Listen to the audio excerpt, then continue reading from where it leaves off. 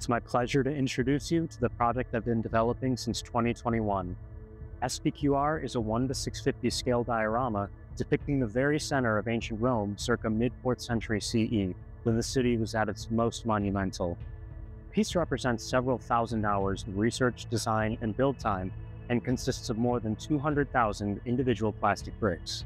These efforts have so far been dubbed Phase 1 and Phase 2 because they are merely the first steps of a much longer-term project in which I hope to build the entirety of the Eternal City.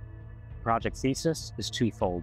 First, this undertaking will serve to inspire countless children and adults for generations to come, providing endless educational value rooted in the timeless historical, cultural, and architectural precedents of classical antiquity. Second, this project is intended to serve as a centerpiece for my eclectic body of work, anchoring what I hope to be many future and longer-term exhibitions. As centerpieces go, this is the only physical recreation of ancient Rome at its height in any medium, designed specifically to travel for exhibition at every point during the expansion process. Now, as you can imagine, it's going to take a village, which is why I am asking that you please consider supporting this project on Patreon. Victory loves hard work, but as a one-man small business owner, I rely on the support of patrons to help fund this unprecedented project. In return for your generosity, you'll receive exclusive design and build insights along the way, one-of-a-kind custom kits, walkthroughs of monthly exhibitions, and so much more.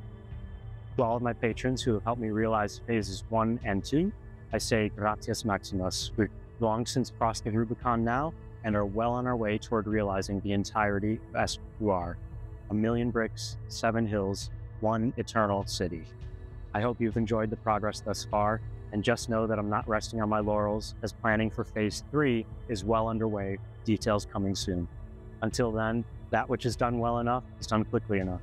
Estino lente.